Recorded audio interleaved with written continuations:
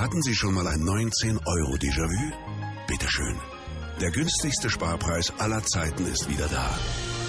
Reisen Sie jetzt wieder für nur 19 Euro mit der Bahn durch ganz Deutschland. Inklusive Reisefieber. Jetzt buchen. Diese Zeit gehört dir. The Casser-Jayne Show airs Wednesdays, 3 p.m. Eastern. The podcast's always available online at Casser-Jayne.com. You know, you've won more than your fair share of awards, lady. I mean, oh my God, you've racked up just about every one that there is to get. There are critics, though. There are always critics. I mean, what would this world be without critics? And they come at you at Queen of the Airport novel. What do you say to those idiots out there who say Queen of the Airport novel? I mean, you know what it is? It's just very competitive, and, you know, people like to throw stones at anybody that's out there and has had a successful, you know, whether it's a series of novels or television shows or movies or whatever it is. And so I tried to ignore it, but yeah, it's no fun to hear things like that.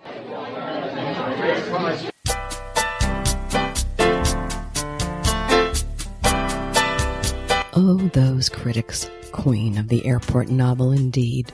29 New York Times bestsellers, over 100 million books sold, and 25 years later, Miss Patricia Cornwell defies all criticism.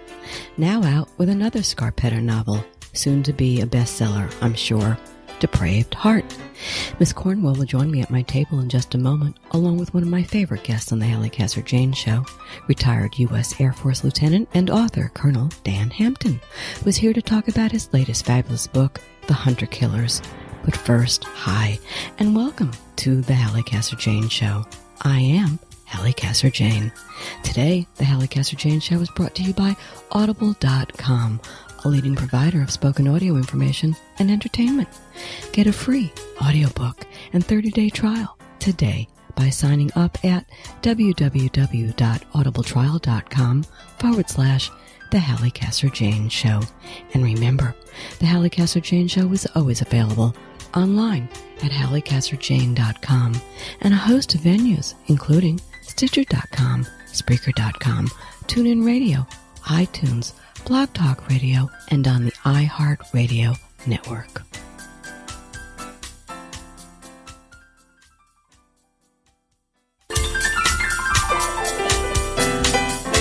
It's been 25 years. That's right. I said 25 years since best-selling author Patricia Cornwell launched the hugely popular Dr. K. Scarpetta series and a national obsession with forensic research. Yep, before there was CSI, NCIS, and all the other copycats, there was Cornwell and Scarpetta. 25 years since her first book, Postmortem, was rejected by numerous publishers because no one wanted to read about a woman who cuts people open.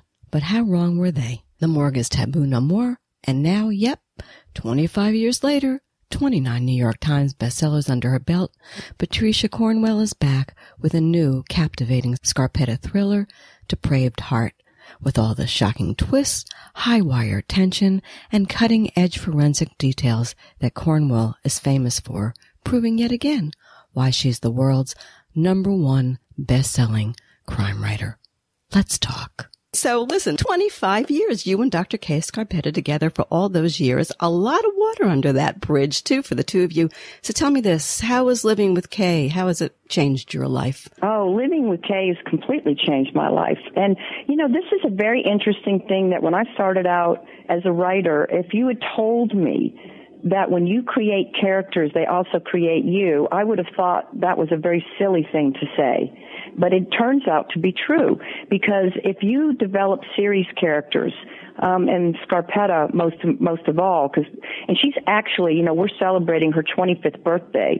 But the fact is, even several years before the first book came out, you know, I was playing around with the notion of this character and trying to put her in stories and trying to figure out how to do all this. So she's been around for a while, but when you are constantly focused on certain characters, you have to do things to learn about them. And in the process of doing those things, it changes you. So to give you some very graphic examples, when you see thousands of autopsies and become a volunteer police officer and put on a uniform and go to crime scenes and do all these things that I began to do in the early days, when you learn to fly helicopters and get your pilot's license or ride motorcycles or become a scuba diver, all so you can show these characters doing these things, of course that changes you. And I can honestly say that I think spending a quarter of a century with my imaginary friends, particularly Scarpetta, have, I think, made me a better person. I'm really grateful for it. It's fascinating, isn't it? Listen to me. This is the figure that I just found. I don't know if this is the latest, but this is what I found. 100 million books. You have yes, sold? That's what it was as of several years ago. I don't know what it is now, but it's at least 100 million books. And that from somebody who, when my first one finally got accepted post-mortem, and that was 1989. It came out in 1990. At that time, the first printing of Postmortem was 6,000 copies, and I got paid $6,000, and there was no budget for doing anything. So you would have, if you had told me then that this would happen, I'm really glad I didn't know it. I think it would have scared me to death. I would have run for the hills. I know I would have. Can you take that in, though? Can that figure even get into your body? I mean, that's wild to me. No, here's why I can't even begin to wrap my mind around that. I've been to warehouses where, you have to do massive stock signings. So I know what it looks like to see thousands of books stacked up. I can't begin to imagine 100 million. I mean, I'm sure you could almost go around the planet with that. I don't know what you do with it, but it's, and the fun thing is for all those books you've sold, you don't know how many other people have actually read exactly those same books. And so it's really quite an honor to think that so many people may have read even one Scarpetta story. It's really, I've been incredibly fortunate. Really. And that's after having a really tough childhood, a father who abandoned you when you were, 5, and a mom who suffered from depression. Yeah. You wound up in foster care. I understand foster care. I raised a foster care child. It's going up. That's I bet a trip. You raised yours better than that foster person raised me. So I understand. I understand. But right? I get that. I think one of the things that's really remarkable when you talk about someone's childhood, particularly an artist, I think if you have the hardships, you don't wish for them, and you would never wish for them for anybody else, and you wouldn't do it to somebody. But what it does do is if you're really uncomfortable as a little kid, you try to find ways to soothe yourself, and I did it through my imagination. The world was not a very happy place for me, so I created things that were better than what I was living in. And I became really good at a very young age of creating imaginary friends and imaginary situations. And I literally would go out on my bicycle, and I was on missions. I was a spy. I was like a little Nancy Drew. If there was a problem in the neighborhood, in my imagination, I was going to go take care of it. And I'd go riding around and telling myself stories and writing stories and creating little books. And so what a gift. So yes, it wasn't fun. And I was lonely and I was very sad a lot as a little kid, but what a gift I was given to learn how to do this. Exactly. And here's the thing that I want to ask you about that, though. So many other kids who might have gone through that, and I know even after you had tough times as a result, but you got yourself together and look what you've built. And I want to know why you think you were able to not take to the bed like another bunch of kids might have done and go out there and make it. Tell me why. Do you know? Well, I think the most important reason why is that I had other people, and it only takes one. Don't ever forget, because now you were talking a minute ago about being a foster parent, and that's a really good example that you take one person who intercedes with, shall we say, someone who's been abandoned or has suffered tremendous loss and is not being taken care of. That one person can change a life and change the world. And I had somebody like that. I was very fortunate because when I turned 19 and I dropped out of school, I had an eating disorder, I was a mess and a very, very sad, unhappy person and scared person.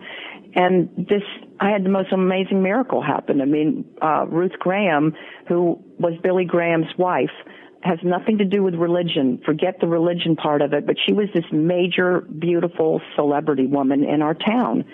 And everybody even wanted to have a minute with this woman, much less be her friend.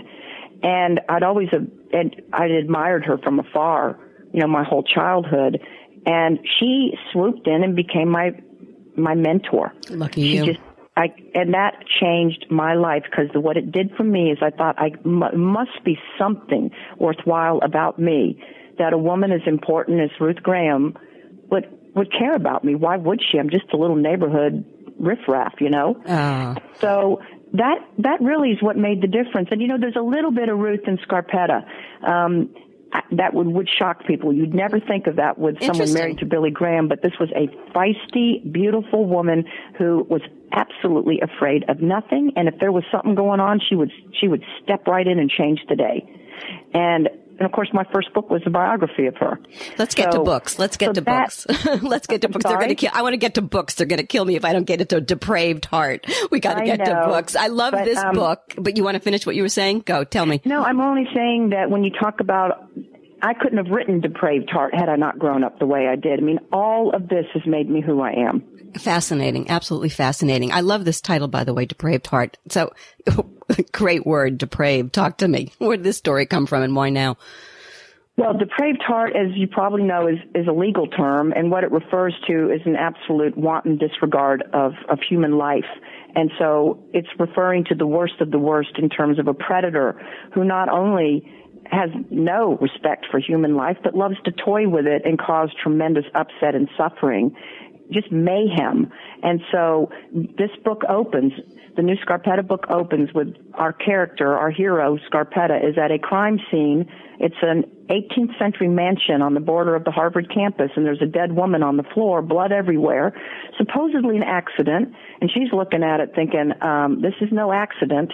And just as this is going on, something lands on her phone, an alert tone, and a surveillance video has been sent to her that has to do with her beloved niece, Lucy, who's also quite a handful, as any of the fans of the series knows. So this is the beginning of an unbelievable adventure where Scarpetta is literally almost having her puppet strings pulled by an external force. And it's a really spooky, scary book, a real psychological thriller that sets it slightly apart from some of my earlier Scarpetta books. You have all the technology, the forensic science, forensic medicine in this book, just like you always do, but it's also it's meant to be a good Halloween scare. Do you have fun with this one? How does this one rack on all your books? I did have fun with this one for a very decided reason. I decided to create a scene, which is this spooky, spooky old house, and to make us live in it the entire book, because there's so much that has to do with this house. It becomes a character. And you're supposed to start saying, about page 10, Scarpetta, for God's sake, get out of there now while the getting's good. Love it. You know, you've won more than your fair share of awards, lady. I mean, oh my God, you've racked up just about every one that there is to get. There are critics, though. There are always critics. I mean, what would this world be without critics? And they come at you, Queen of the Airport novel. I got to tell you what, I happen to think you're a damn good writer. You know, the two things to write storytelling. There's storytelling and there's writing. And I think you do both damn well. There's a reason why all these people are reading you. What do you say to those idiots out there who say Queen of the Airport novel? I've had a lot. I mean, you know what it is? It's just very competitive, and you know, people like to throw stones at anybody that's out there and has had a successful, you know, whether it's a series of novels or television shows or movies or whatever it is. And so I tried to ignore it, but yeah, it's no fun to hear things like that. And no, to call my books airport novels is absolutely ridiculous. Absurd. I don't sit around and write romances. You know, I mean, I would say to the people that say that, then why don't you go spend a day in the morgue, you go to crime scenes, you fly helicopters, you scuba dive the Bermuda Triangle, and then come back to me and tell me that I'm doing something trivial. I've been speaking with best-selling author, the Queen of Crime, Patricia Cornwell. 25 years writing the Scarpetta series, out with her latest, Depraved Heart, by way of William Morrow. For more information about Patricia Cornwell, visit her website at patriciacornwell.com, on Twitter at 1pcornwell, and on Facebook at Patricia Cornwell. Retired U.S. Air Force Lieutenant Colonel Dan Hampton flew 151 combat missions during his 20 years in the United States Air Force. For his service in the Iraq War, Kosovo conflict, and first Gulf War, Colonel Hampton received 4 distinguished Flying Crosses with Valor, a Purple Heart, 8 Air Medals with Valor, 5 Meritorious Service Medals, and numerous other citations. He is a graduate of the elite United States Air Force Fighter Weapons School, United States Navy Top Gun School, and United States Air Force Special Operations School. Hampton was named his squadron's Instructor Pilot of the Year 6 times and pioneered air combat tactics that are now standard. A frequent guest analyst on CNN, Fox News, and MSNBC, discussing foreign affairs, military aviation, and intelligence issues, the graduate of Texas A&M University has published numerous articles. He has published in Aviation History, the Journal of Electronic Defense, Air Force Magazine, Vietnam Magazine, and Air Power Magazine, and written several classified tactical works. He is the author of the national bestsellers Viper Pilot, and Lords of the Sky. In his latest book, The Hunter Killers, he recounts the extraordinary story of the first Wild Weasels, the band of maverick aviators who flew the most dangerous missions of the Vietnam War. Let's talk. So, Dan, darling, it's always so nice to have you here on the show with me, especially when you return with a book and a story as compelling as told in this really terrific, I have to tell you, I love this book, The Hunter Killers. I do. So this is really some story. And let me just say that the way you wrote it is also something else. This is a little bit of a departure for you. This reads like a novel. Well, I was fortunate in that obviously I've been a pilot too, so I know what it's like to fly a jet and get shot at. But I'd never flown these airplanes. But I was fortunate also in that these guys that actually did fly it, these missions, a lot of them are still here. And I was able to talk to them, and they were able to, help me with the chapters and read it and brief it and everything else. So you're being modest. This is your baby. Well, you did a beautiful job and own it. So before we even go into all that, I want to just set it up because for people who don't know this story that we're getting into, it's Vietnam. It's 1965, July 24th. The U.S. Air Force F-4 Phantom jet is suddenly blown from the sky by a mysterious and lethal weapon, a Soviet SA-2 surface-to-air missile, otherwise known as SAM, launched by Russian, in quotes, advisors to North Vietnam. And 3 days later, right, 6 F-105 Thunder Chiefs were brought down trying to avenge the Phantom. And it only got worse after that, right? Well, yeah, and that shoot-down, that F-4 shoot-down was 50 years ago today. Wow. Yep, such timing. And the Spring High raid that you're talking about was 3 days later. And that's a pretty critical 3 days. The politicians in Washington couldn't make up their minds what to do. And then when they did decide to let these guys go in and wipe out the SAM sites, Lyndon Johnson publicized it. He went on TV to give everybody warning that they were coming because he was afraid we'd kill some Soviet advisors. So these guys were basically ambushed. And yeah, they lost 6 out of 46 F-105s. Not good. Not good at all.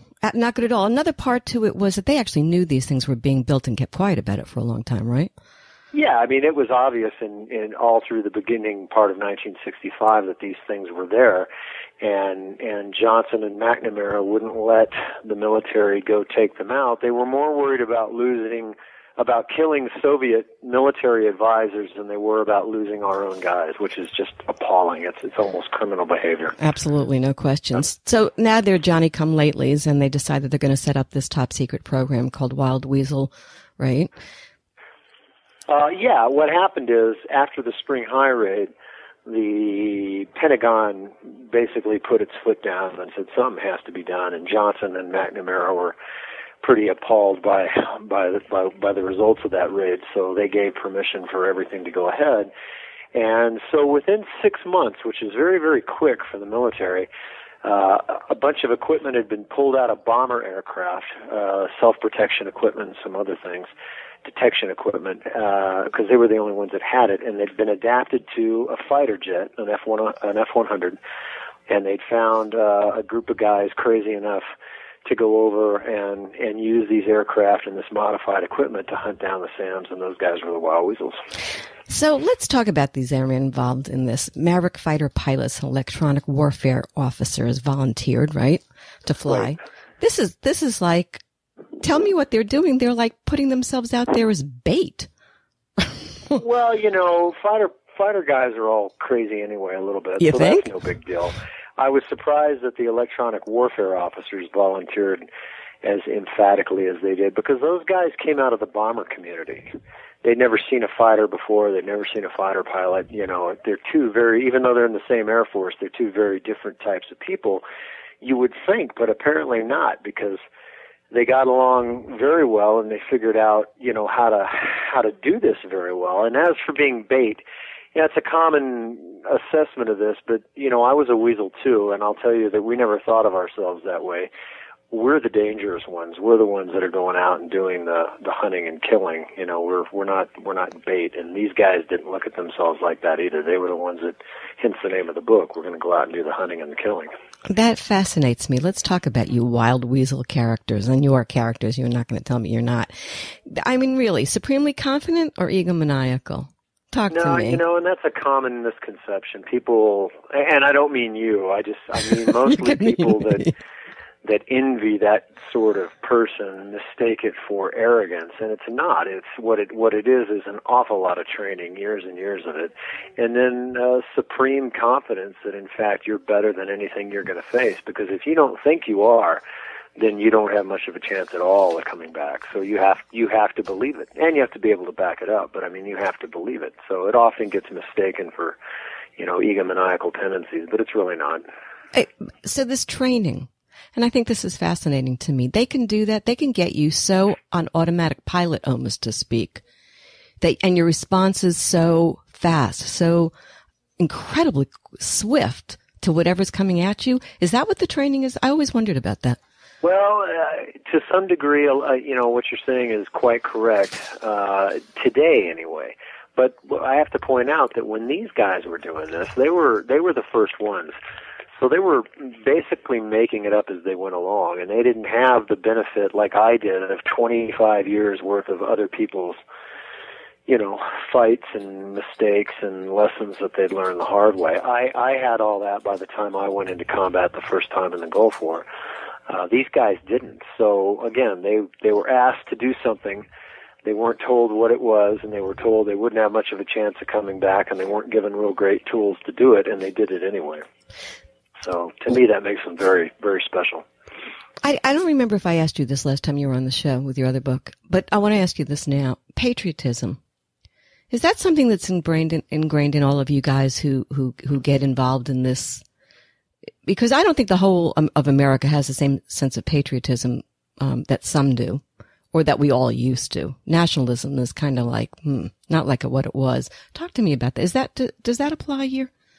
Well, you know, to some degree, it does. Remember that anybody that flies, any military pilot is an officer, so they're not drafted, okay? And we don't have a draft anymore anyway.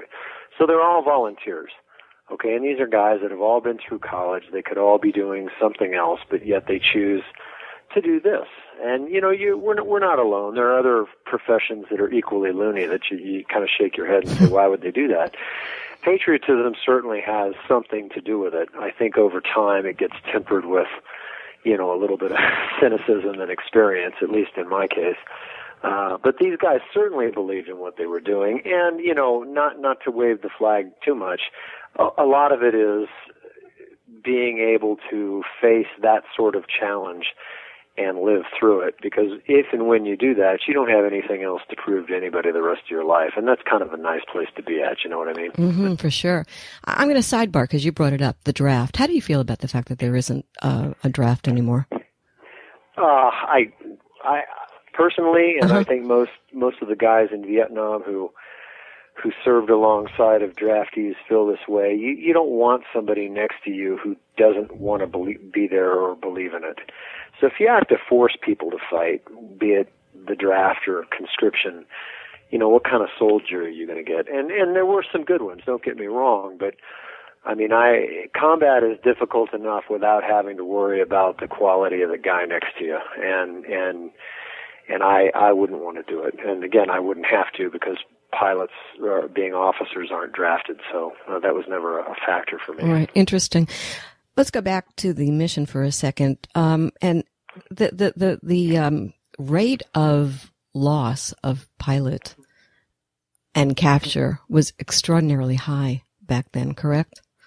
Yeah, and remember, it's not just pilots in this case. The guys in the back seat, right. The electronic warfare officers. The Weasels, the original Weasels, could not have functioned without them. By the time I came along, it was all single seat, but these guys had to work together to make this happen. So they're right in there with them. Things went bad, but then things turned around. Great characters that you allude to and talk about in this book. Just fabulous, fabulous, fabulous men. Well, and they're all real, too. That's what makes right. it even better. I mean, right? I mean, like, I wanted to meet each and every one of them and know each and every one of them. I'm just Captain Al Lamb and then, of course, Jack Donovan. I mean, talk to us a little bit about these guys. Well, do they even make people like this, except for you, Dan? Al Lamb is great. I was up at his house, a couple times when I was writing the book, and then I was back on the East Coast, I think in April or May, and spent a couple weeks out with him and his wife, and he's a great guy, and he's indicative of that type of person. And they're still around today. The problem is the people haven't changed. The Air Force has changed. The Air Force is a lot more politically correct and anal retentive than it ever was in those guys' days. So anyway, it's a different Air Force, but the basic guy that does this hasn't changed. Al Lamb, Stan Goldstein, he's a hoot. He's one of the EWOs that really helped me out with this. Ed Rock, guy who started flying fighters, around the Korean War and then ended up with a couple tours in Vietnam. Leo Thorsness, he won the Medal of Honor later on. These guys are real. These guys are true heroes, and that word gets overused and used in the wrong cases a lot these days. But that's another reason for reading this book is we don't really have a whole lot of true heroes these days, and sometimes it's good to look to the past a bit to get inspired. So I hope people will. Well, I'm going to disagree with you. I think we do have some heroes today. You're one of them. And no, I would never say that. Well, I'm saying it for you, okay? And the thing is, I think that what happens is, I think we're so jaded today, we're not even clear what a hero is. That's right. all. Well, it's not Caitlyn Jenner and her cat. So. Exactly. You said that. Yeah. You said that. So listen, this is an important story for a lot of reasons, okay? And I love the fact that you went back and you told a story that hasn't really been told. And it's history. So it's important to an historical sense. But let's bring it forward to today. The hunter-killer proves how resourceful our Air Force can be. But how effective? So listen to where I'm going with this. It appears that President Obama seems to think that in fighting ISIS, whatever acronym you're going to use these days, that he wants to call these lunatics, just that's what they are, so let him have his ISIL, ISIS, whatever, but that the Air Force can accomplish the job alone. Can the Air Force accomplish the job alone? No, and the fact that he thinks so is yet one more piece of proof that he is the amateur that we've all seen, come out. The fact that he's an amateur isn't unexpected. The fact that he has surrounded himself with other amateurs that won't tell him the truth, well, that's kind of shameful. And the real shame in all this, and it isn't just him. Clinton and even Bush did it too. They would risk our American fighting folks for political reasons, purely political reasons. And that's all he's been doing with air power is stalling. You cannot win a war from the air unless you drop a nuclear bomb on somebody. But you can't win a war from the air. It's a nice way to look busy, to look like you're doing stuff, and gives you a lot of good PR footage, on TV. But you can't win it from the air. You can lose a war if you don't control the air, but you can't win it solely from the air. So he's just biding time. I don't think he really knows what to do, and in the meantime, guys are risking their lives every day. So it's a shame. It is a shame. Let's go back to Vietnam in this sense, because this is a question I would love to hear your expertise on it. And I'm wondering if you believe that the agony of that defeat isn't still diminishing America's resolve and our commander-in-chief's, in this particular commander's-chief, resolve. Do you think that still plays a part? Well, I don't think anybody who fought in it thinks we were defeated. I think that they... Right. They, and they're correct. They were not allowed to win, which is very true. That was a war that did not have to be fought. I've never met anybody who fought in that war who thought that it had to happen. which surprised me. But the more I learned about it, the more I realized they were correct. And there were several instances throughout the war when we could have extricated ourselves. And in fact, the other side was quite willing to do so. So I think Vietnam spelled the first very big chasm between public belief in their leaders. Because, obviously before that, especially in World War II, the whole country was at war. It wasn't just the military and the government. I think in Vietnam, the country was not at war. The political leaders, and then by default the military, was at war, but not the people, and that started to cause a huge rift that we still see today, because nobody really trusts the government anymore, do they? No, I really don't think that they do. I mean, there was a big mistake made when the guys came back from Vietnam by blaming, the warriors and not the commanders. And that's something that I've seen over and over that I think has finally been healed. Yeah. People that were pretty big anti-war protesters, have said to me that they still don't believe in the war, but they went about it the wrong way. And I think most people realize if you want to protest the war, that's fine, but put the blame where it belongs, not with the people who have to fight it. Absolutely. I started this talking about the fact that Russia, quote unquote, was the bad guy. Russia's still the bad guy? Still a bad guy? Oh, absolutely. They always have been, and they always will be. They are definitely worth watching because they have territorial ambitions beyond their own borders. China may, but they're more concerned with the Pacific Rim and their own ballpark. Russia, on the other hand, being Russia, would expand if they could. And they've always been a danger. So yeah, we need to stay vigilant. It's not to say we need to look for a fight or get paranoid, but if we think the world's one big happy family ready for a group hug, we've still got a ways to go. I've been speaking with New York Times bestselling author, one of the most decorated and legendary pilots in Air Force history, Dan Hampton. His latest book, The Hunter Killers, by way of William Morrow. For more information on Dan Hampton and his work, visit his website at danhampton.org. Find him on Facebook at Dan Hampton Author. Thanks so much for tuning in to the Hallie Casser-Jayne Show, a production of Resec LLC. Associate producer, Suzanne Probst. Music by Tony Rosales Jazz. Visit HallieCasserJayne.com.